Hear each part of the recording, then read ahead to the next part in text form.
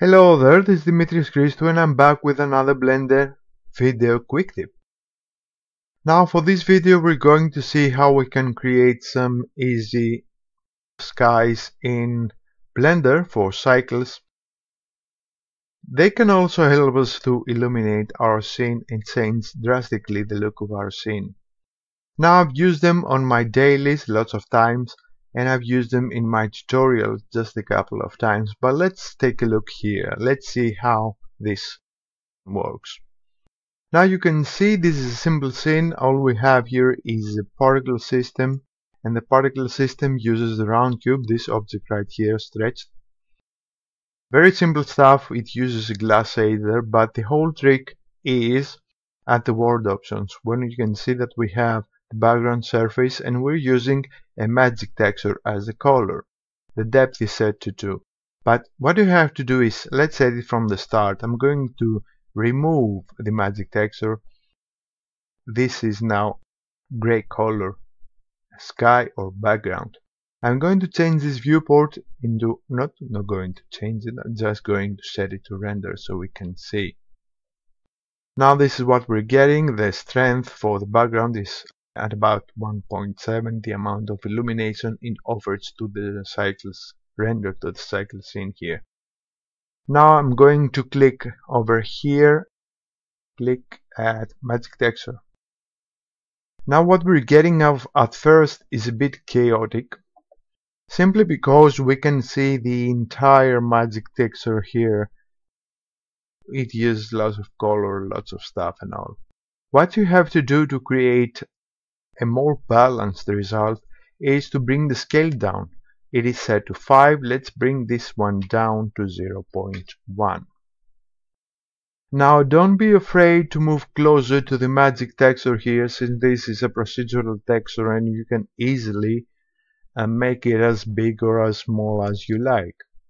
As you can see, we're having a gradient here from blue to white, and you can also change the scale for different colors to appear. Well, they're actually part of the same texture of the magic texture here, but the depth puts the scale actually puts more stuff in it. So as you can see, it creates some odd results here.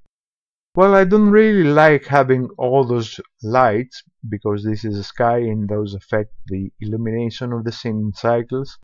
So I'm keeping it simple by setting it to 0.1. What you can also do is move to negative values, so I'm moving to minus 0.1 and minus 0.2. You can see what we're getting here, and you can create some interesting scenes and use it for your scene illumination. Now what you can also do, I'll move over to the texture options, and I'm going to select the magic texture. And you can also see here in this menu in 2.79 that we have the world here, the world icon, and this means that we're editing, we're doing stuff on the world texture, the magic texture. You can change the depth from here and the scale as well. Now what we can do is change the rotation. I'm changing the Z rotation, so let's see what happens when I type in 40.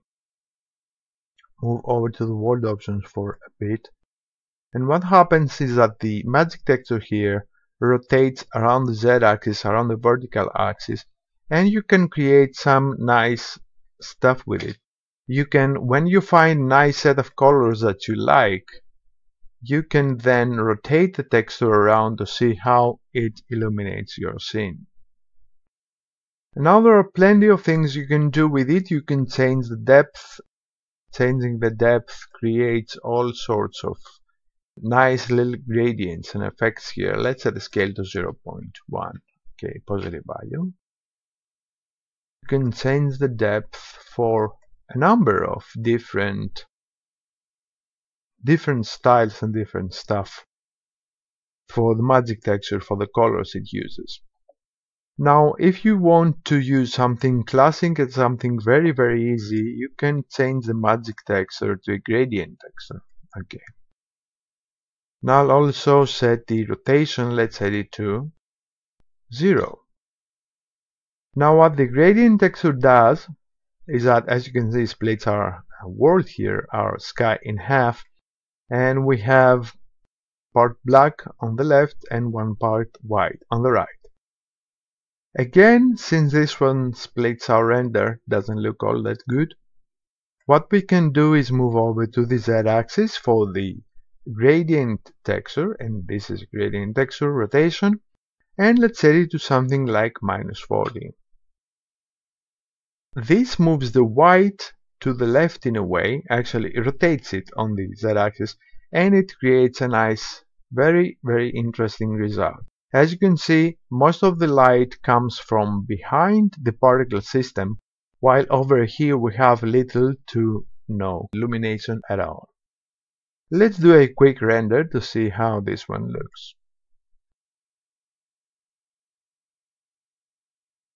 Alright, looking good.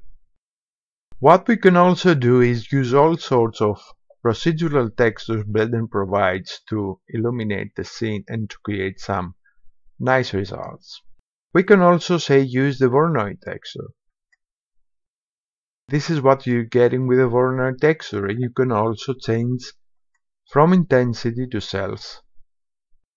This also adds color in it. And again, if you find this to be too chaotic for your taste, you can bring the scale down. You can set it to 0.4.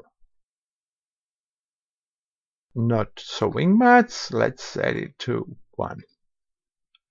Alright, so this is what you're getting, pretty funky. You can try all sorts of values here and see which one fits your scene and your render. So let's keep it simple, let's keep it quick. I don't want to bore you any more with this, but as you can see, you can very quickly create some nice setups, some nice skies in Cycles and Blender that will also illuminate your scene and your objects in new ways and might inspire you to work with them further and to improve the light, materials and all that. So that's the quick tip. This is Dimitris Christou and thanks for watching.